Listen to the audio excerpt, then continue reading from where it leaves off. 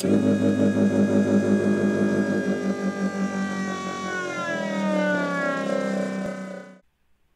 everyone. In this video I want to do an example of taking a stress element that we've already solved and transferring that to a Mohr circle and using that to better understand the system. So I'm going to go ahead and bring up my screen. And I've already got an example stress element shown here. And what I'm looking at is a basic stress element. On my X face I have a 100 megapascal normal stress. My Y face, so sigma Y, I have a 60 megapascal normal stress, and then I have a shear stress of 45 megapascals. And the orientation of my shear arrows here indicates it's a positive shear stress as we consider it for a sign convention on our stress element.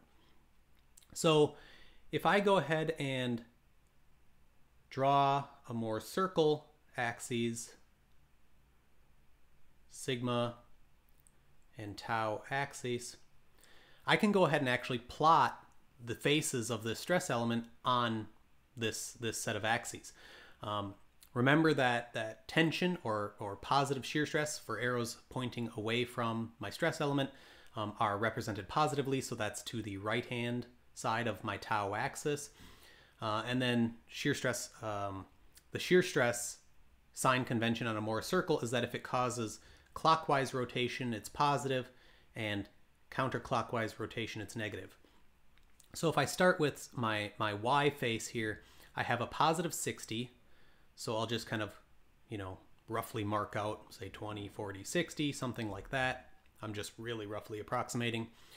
And my 45 is pointing to the right. So that means it's a positive stress. So I can go 60, 20, 45, and put a dot somewhere like that. Now this is that first point, 60, 45 on my axis. My X face has 100, so again 20, 40, 60, 80, 100. But now my arrow is pointing up, which would cause a counterclockwise rotation of my stress element. So I have a negative shear stress. So I can put that dot somewhere down here. And I'm going to label this point 100 minus 45. So now I can actually just draw my circle from this, right? I can now really try to figure it out, but someday I'll learn how to draw circles. My Mohr circle would look something like this. It passes through those 2 points. But typically how I would want to figure this out or calculate things for the Mohr circle would be to use those equations I had before. So I would find the center point, which is, again, sigma average, and it's just the average of the two sigma stresses, sigma x and sigma y. So 100 plus 60 over 2 equals 80 megapascals. Now, of course, we can see that, right? Because these 2 points are kind of, opposite sides of this circle, and I can go somewhere right in between them, I would expect to get 80 for where that location is. I can also calculate the radius using the equation I had, which is square root of, in this case, 100 minus 60 over 2 squared plus tau xy, which is 45 squared, all of that under a square root. So I can go ahead and calculate that out, plug it into my calculator or what have you, and I would get,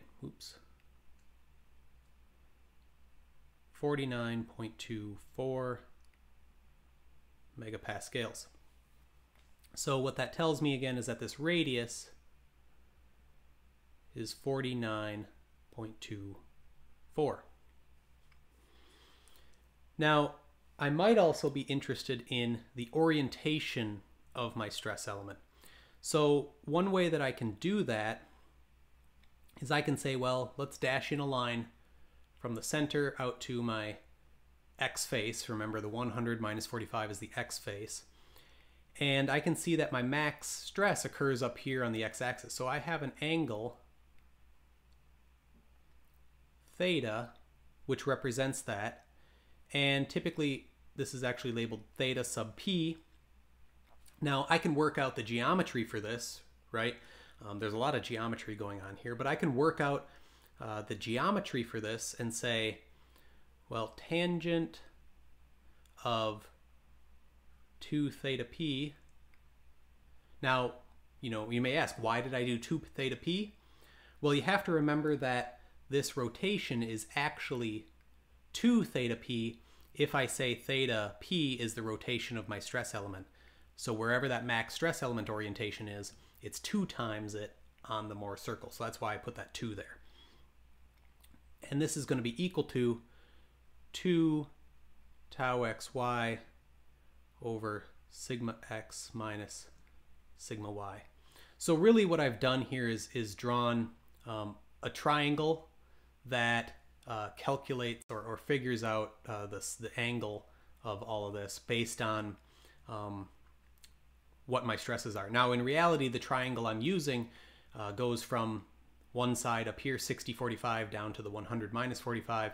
That's why we have 2 tau xy, because it's positive and negative, so two of them total on the one side. And then it's the difference between those two values is my, x portion. So then I'm getting the angle based on this large triangle that I would inscribe in the circle. So taking that geometry, I say, okay, 2 times 45 over 100 minus 60. And, I don't know what that works out to be. I actually don't have that worked out in my head or on my notes. But I get 2 theta p equals 66.04 degrees, which therefore gives theta p equal to 33.02, or about basically 33 degrees.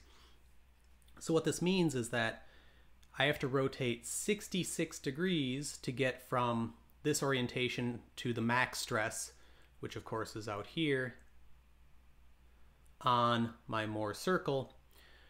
If I was rotating my stress element, it means that my stress element x-axis, where this 100 is pointed, would actually be oriented 33 degrees counterclockwise for that max stress element, where the stress would be a maximum and the shear stress is actually 0 on that face then.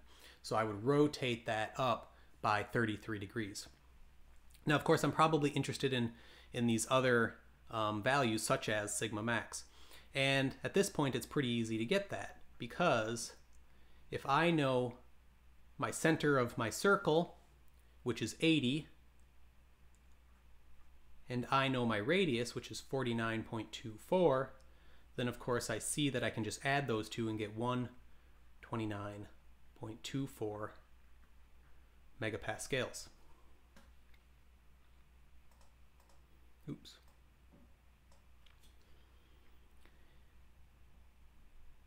Now, I'm probably interested in my tau max, especially if I'm talking about a ductile material. And in this case, I can see my tau max is just my radius, right? 49.24. So I'm just looking at my circle here.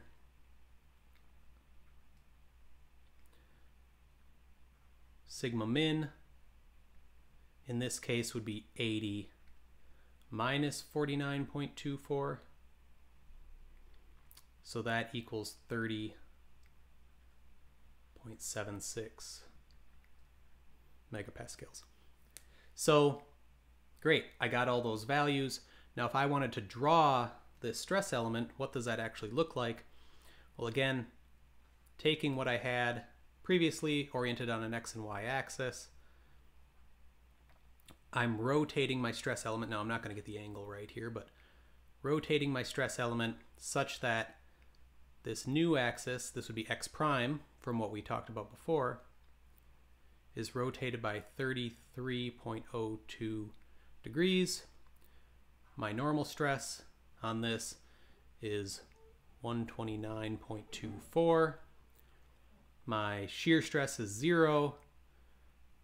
My normal stress on this other face is 30.76. We know that those correspond because they're 180 degrees apart on my Mohr circle, which means they're 90 degrees apart on my stress element. so I can see what that looks like. And this would be that rotated stress element, which corresponds to the max normal stress, 129.24 degrees, or 24 megapascals at 33 degrees of orientation. All right, I'll stop there. Thanks.